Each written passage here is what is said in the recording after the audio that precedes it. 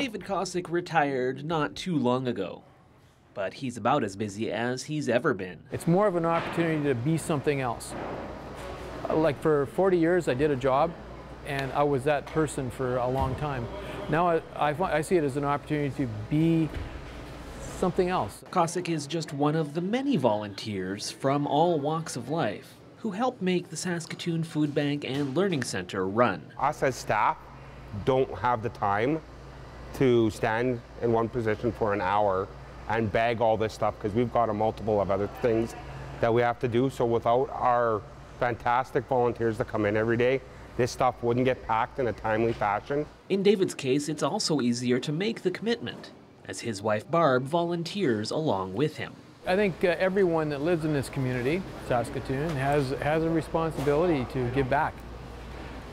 So that's what we're doing. We have time now. Put in. Oh, just some cereal. It's good, it's fun. We have a lot of fun working here. And occasionally volunteers are the ones who make big changes in the organization. Barb came up with a new way of dealing with baby food that has dramatically reduced the amount that is wasted. Barb is great. Like before we had somebody regularly coming in to do that, she actually came to me and said, hey, do you want me to start organizing this baby food, right? That's how it got started off. So now I go through it every Monday and then I make baby bundles so it's put out right away, and yeah, so it worked out really good. So are we doing one of each now? One of each? Yep. Yeah, okay. On the surface, it may seem like the Cossacks would have little in common with Harlevpreet Gara.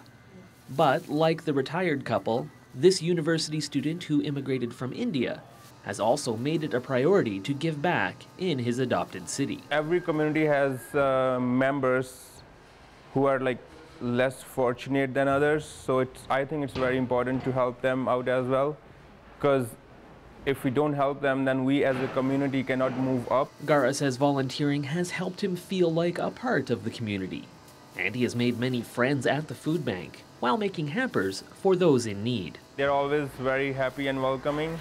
They always smile and, hey, good to see you again.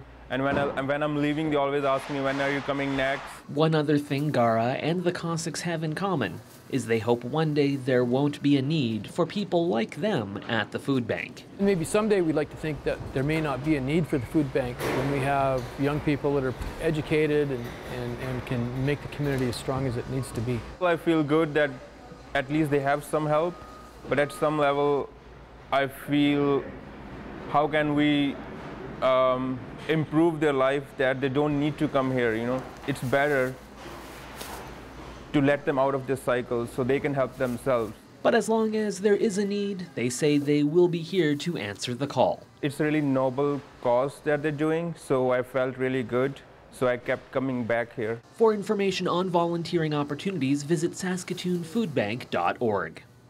In Saskatoon, I'm Simon Hyatt reporting.